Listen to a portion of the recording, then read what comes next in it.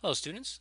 In this problem we're going to solve this first order linear ODE. It's non-homogeneous. It has a function on the right hand side, and at the end we are going to derive something called Duhamel's integral, or Duhamel's principle. I guess it's called in many textbooks. Here we go.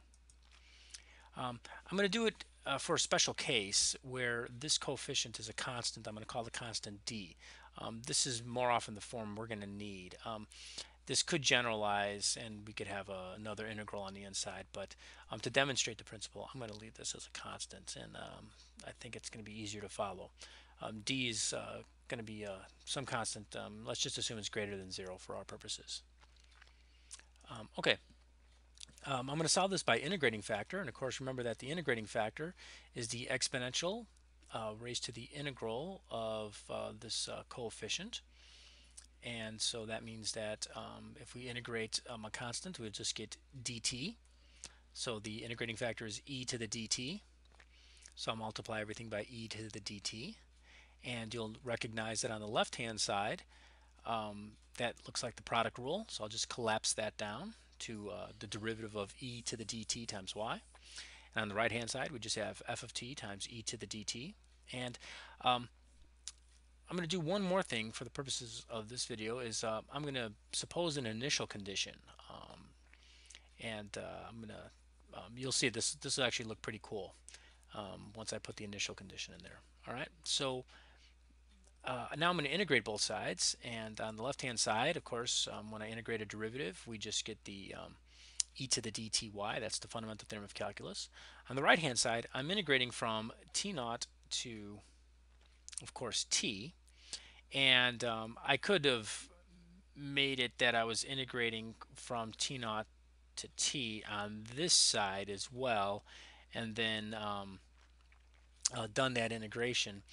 But I think it's easier to see if I just throw in this arbitrary constant and then solve for the initial condition. So I'm going to hit everything with e to the minus dt, and then this is the same thing as integrating from t naught to t on this side.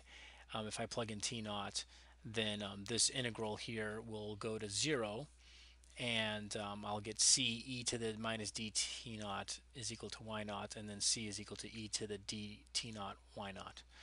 I would have gotten the same result if I would have integrated from t naught to t on this side. Okay, so then that means that my solution now, if I take my coefficient c is e to the dt naught, and I plug it into here, so I'll get this term here, and everything looks fine. I have e to the minus dt in front of the integral here, and then what I'm going to do is I'm going to factor out a minus d here because I have the same basis. That means I add the exponents, so I'm going to factor out a minus d, and when I do that, I'll get a t minus t naught. Okay, that's going to look familiar. Now, this is an integral with respect to tau, so the dummy variable here is tau.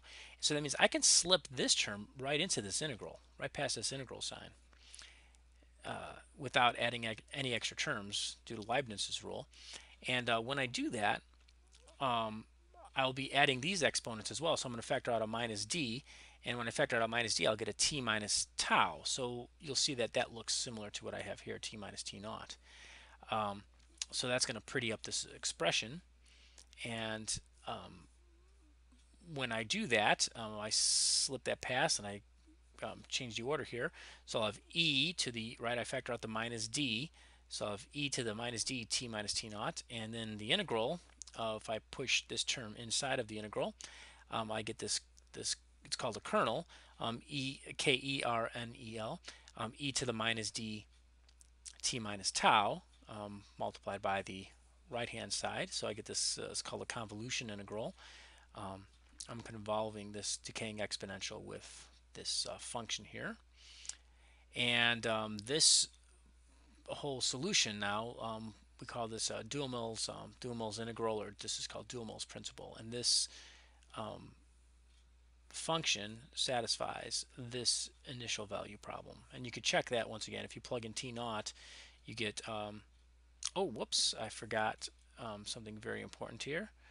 I forgot a why not, didn't I? So I'll need to put a why not in there. So sorry about that. So I'll need to put a why not in, and I'll need to put a why not there. Okay, so if I put in t naught, then this becomes e to the 0, which is 1. I get a y naught, and if I put a t naught in for the integral, this integral goes to 0, and I'm left with y naught. Okay, and that's confirmed by, that's the way we solve for our constant of integration. Okay, that's Duhamel's principle. Good luck.